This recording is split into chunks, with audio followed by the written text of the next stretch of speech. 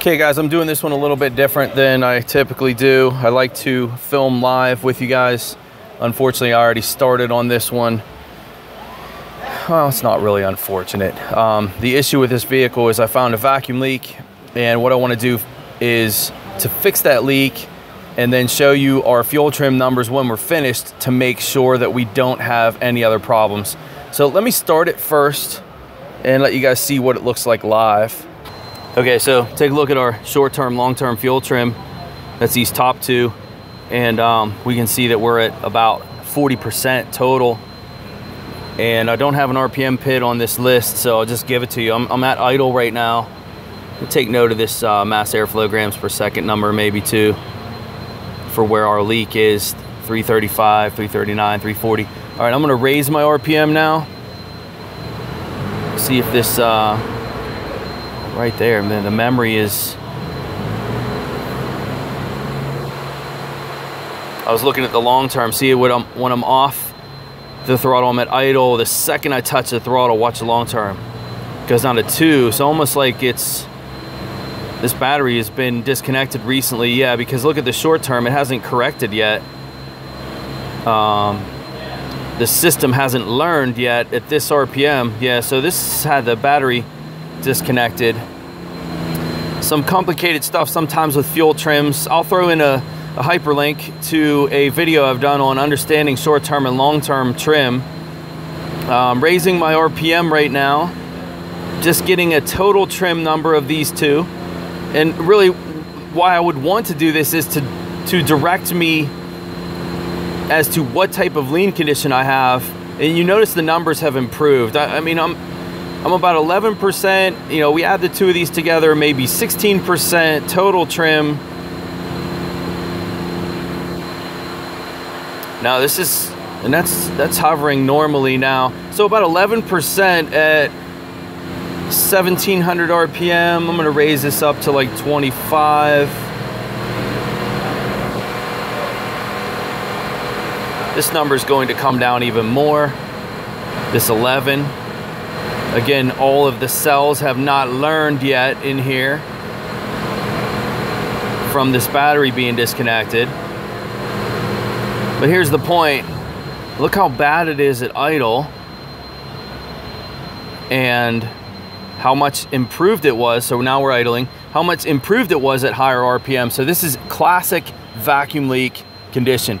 The customer replaced the injector O-ring. Obviously, he didn't fix all of his lean condition. Let's go under the hood and look and see what I found. You guys have seen me in the past use a water bottle to find vacuum leaks, and we actually did that on this. Could not locate the vacuum leak, so I'm using a smoke machine now, just using compressed air. And what I'm going to do is go into the brake booster. It's just the easiest place to do it on this one.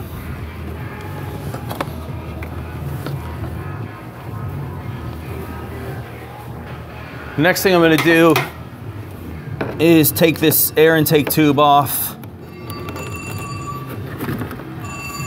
It's fine. Okay, next step is just going to put a cone there to block it. I'll just use this to hold it on a little bit. And then we'll fire up the smoke machine. This thing actually has a good volume of smoke compared to my other one. I really like this machine. All right, so you see the smoke coming out right there under the intake. Let me get you a close-up of where that's coming from. As you can see, that's a pretty good amount of smoke. And it's actually this breather tube that was not put back on properly.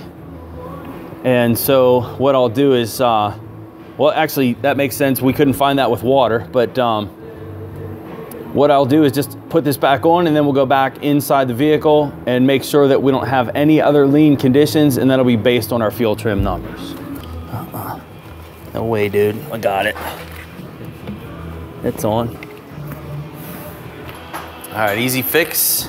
Let's make sure we have no smoke anywhere else.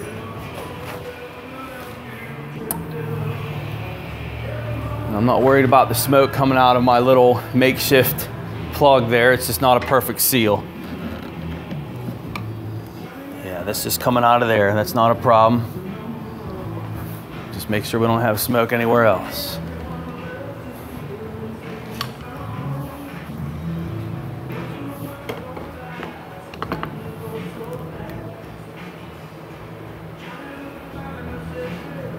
All right, I don't see leaks anywhere else, so I'm gonna put this back together. We'll go back to the scan tool.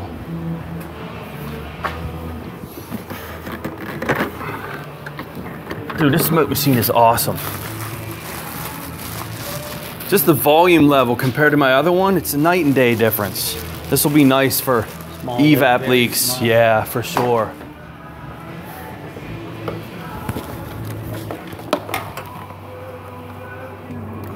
Which is the next one? Yeah, the next one we're doing is an evap leak. Okay, this is starting this vehicle up without clearing any memory. We're going to focus on our trim numbers here and see if we fixed this. If we did fix it, what we're going to see is a counter on the short term that this one will go way negative compared to the positive long-term number, and that'll tell us whether or not we have to look further or if we fix the vehicle.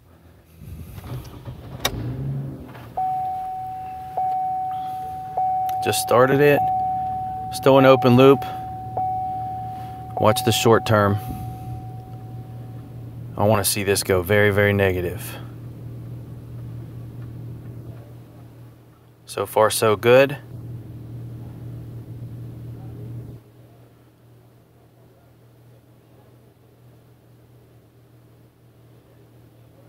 Awesome.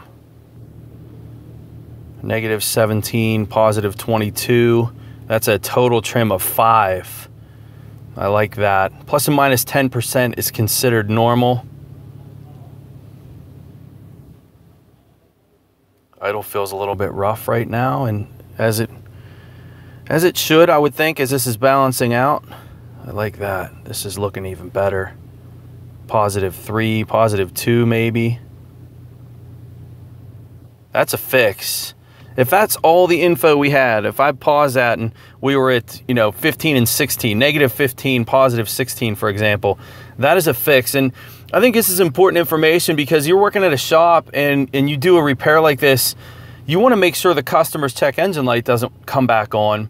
And what we know right now is with these numbers, that P0171 fault code is not coming back. There's no reason to test drive the car and have the monitors run and do all the things that you guys worry about to make sure the customer's check engine light doesn't come back on. Man, if you know how to read your fuel trim numbers, there's no reason to do that. This vehicle is a fix.